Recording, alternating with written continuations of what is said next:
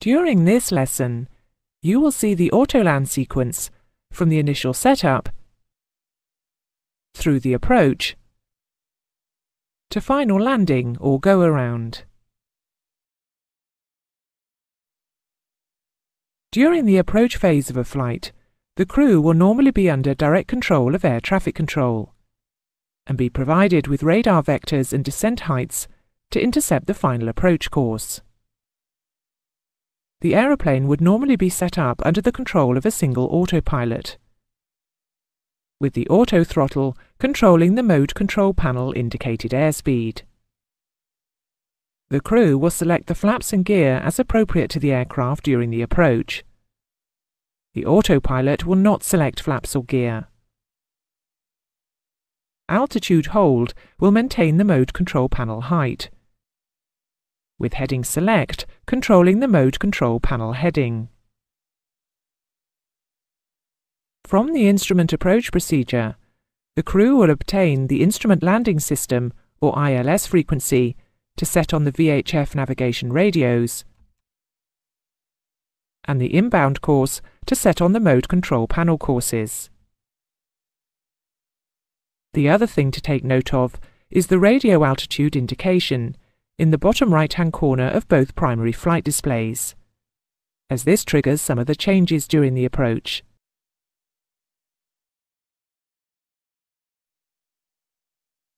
Approach control allows localizer and glide slope signals of an ILS to be coupled to the roll and pitch channels of the autopilot. Selecting the approach button arms the approach mode, and this is indicated on the flight mode annunciator by localizer and glide slope being the armed modes in roll and pitch. To engage approach, at least one VHF navigation receiver must be tuned and receiving an ILS frequency. The autopilot can then fly the aeroplane down to decision height. The correct course needs to be set on the mode control panel to be able to start the approach to decision height. With both VHF navigation receivers tuned to and receiving an ILS frequency, with the correct courses set on the mode control panel, then a full autoland can be carried out.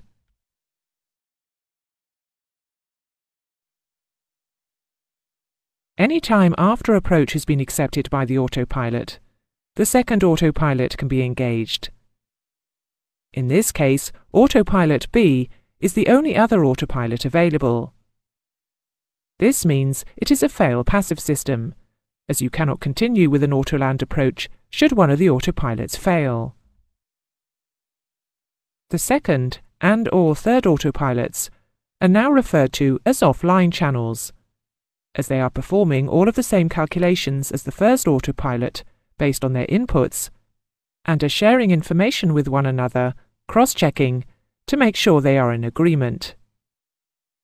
At this point, however, they are not yet controlling their servo motors, which is signified by the command annunciation remaining on the primary flight display.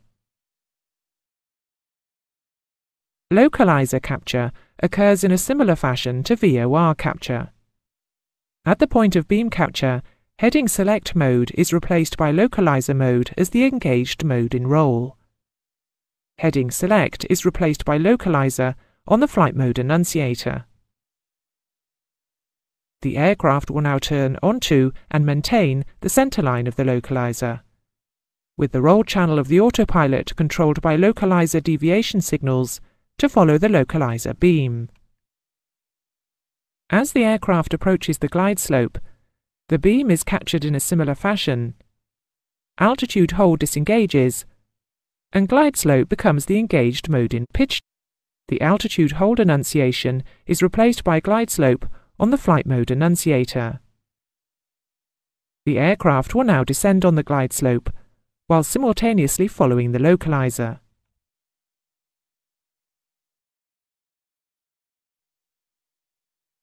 It would be normal for the pilot to keep one hand on the control column and follow through with the autopilot, right up to the touchdown. Some aircraft may cause the rudder pedals to be connected in parallel at this time, so that the pilot can also follow through any yaw inputs with feet on the pedals. In this fashion, the pilot knows exactly what inputs the autopilot is making to the flight controls. When the aircraft reaches 1500 feet radio altitude, the flight control computer checks that the localizer and glide slope beams are captured. All selected autopilots are now fully engaged, and this is shown by Land 2 or Land 3 being enunciated on the primary flight display.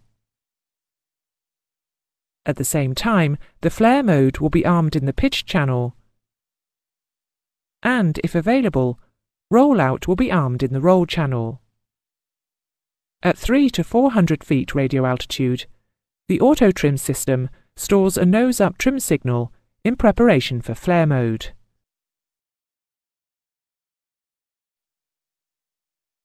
During the approach from about 1500 feet, the yaw channel will compute the difference between the aeroplane's heading and its actual track across the ground.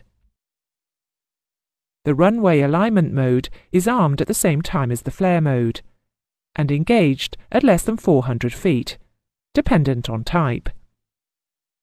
At this point, the yaw channel causes the rudder to kick off any drift prior to touchdown, which aligns the aeroplane with the runway centerline.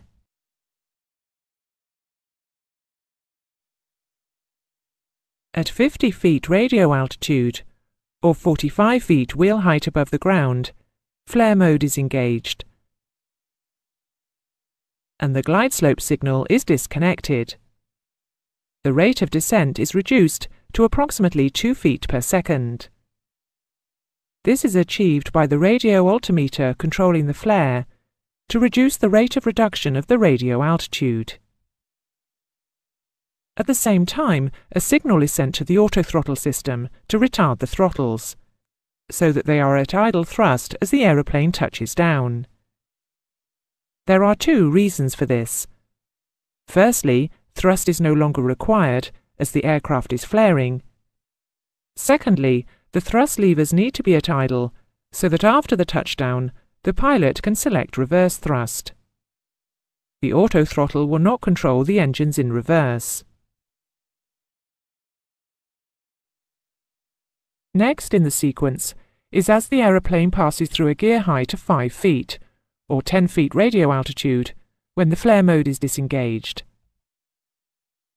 The aircraft will touch down firmly in the touchdown zone. A firm touchdown is required if the runway is wet, to allow the tyres to break through any standing water and make firm contact, to avoid the possibility of aquaplaning.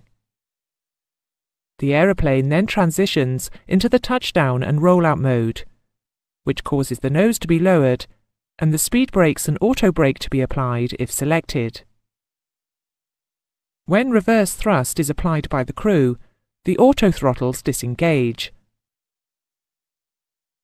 If the aircraft does not have rollout control or guidance as part of the autoland system, the autopilot will be disengaged at this point, and the rollout controlled manually.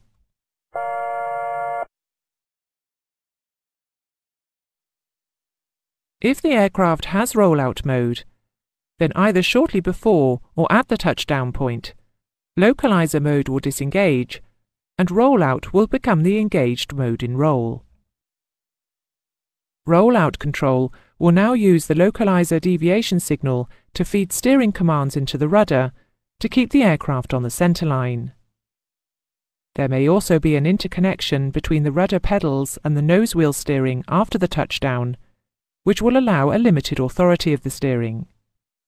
This will allow the aircraft to maintain the centerline of the runway, even after the airspeed has fallen below the speed at which the rudder is effective. Some aircraft may use a runway guidance system, giving the pilot commands to move the rudder left or right to maintain the centerline. With rollout control, the autopilot will remain engaged until the pilot disengages it at some point during the rollout.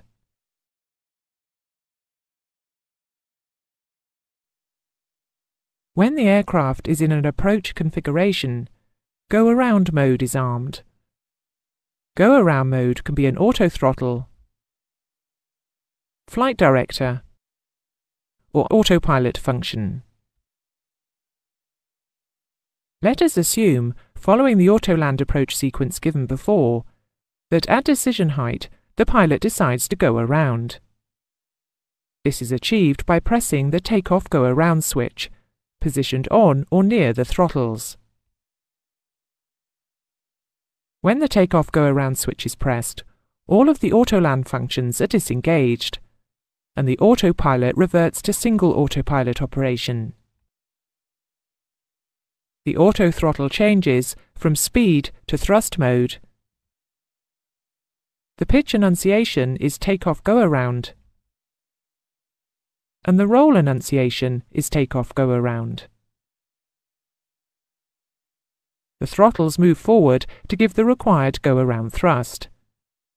This figure is calculated by the thrust computer and is based on the aircraft achieving a target vertical speed, typically 2,000 feet per minute.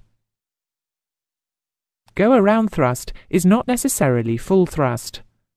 On some aircraft types, pressing the Takeoff Go Around switch a second time will advance the throttles to full thrust. The pitch channel of the autopilot pitches the aircraft up to achieve the pre-programmed vertical speed. The roll channel of the autopilot maintains the track that existed at the time the Takeoff Go Around switches were pressed. The objective is to fly the aircraft up directly over the runway centerline. Go Around is a one-button operation to keep the aircraft away from any danger. As the aircraft climbs, the pilot will move the flap from a landing to a takeoff position and select the gear up. The autopilot will not operate the gear or flap. When the aircraft has passed 400 feet above ground level, any roll or pitch function of the autopilot can be engaged. Typically, heading select and vertical speed, or lateral navigation and vertical navigation, if a missed approach procedure is part of the active route. The pilot can then use the autopilot to reposition for another approach at the same airfield, or fly to an alternate airfield, whichever is appropriate.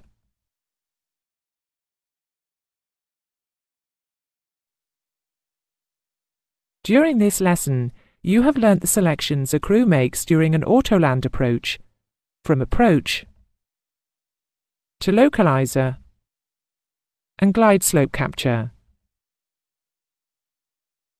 Then, the radio altitude heights of 1,500 feet, 400 feet, 50 feet, 10 feet, and finally, landing and rollout. You also learn the sequence of events when the crew operated the Takeoff Go Around switches.